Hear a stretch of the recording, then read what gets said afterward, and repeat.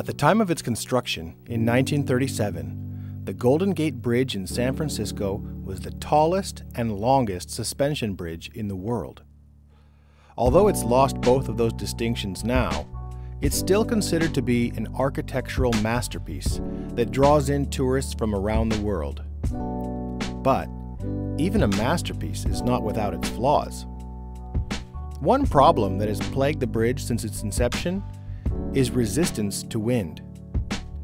Suspension bridges are vulnerable to something called resonant oscillation, which means that wind can cause the bridge to sway in a way that twists it beyond its structural limits.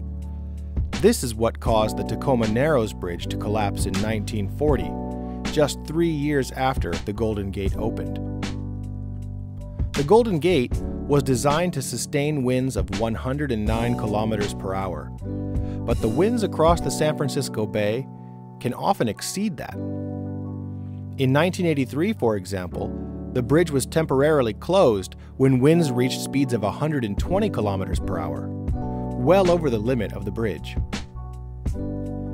In 2019, a plan was passed to modify the bridge design to improve structural stability. The idea was remarkably simple.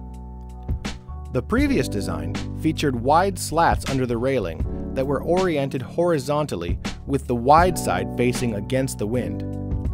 The new design would simply orient these slats sideways, drastically decreasing wind resistance and allowing the bridge to sustain winds of up to 160 kilometers per hour.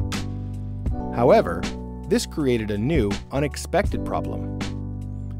You know that whistling sound that a bottle makes when you blow over the top of it? Those are called aeolian tones, and they're not caused by the bottle vibrating, but by the wind creating high and low pressure zones, which leads to something called vortex shedding.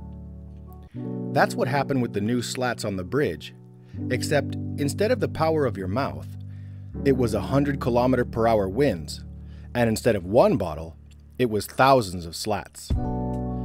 The sound coming from the bridge could be heard all the way across the bay in Oakland and beyond. As annoying as the sound must be on a windy day, there is a certain musicality to it. In fact, the tones created are 354, 398, 439, and 481 Hertz, which roughly correspond to the notes F, G, A, and B, the notes that comprise an F chord in the Lydian mode, a musical mode that's known for creating a spacey, ethereal kind of mood.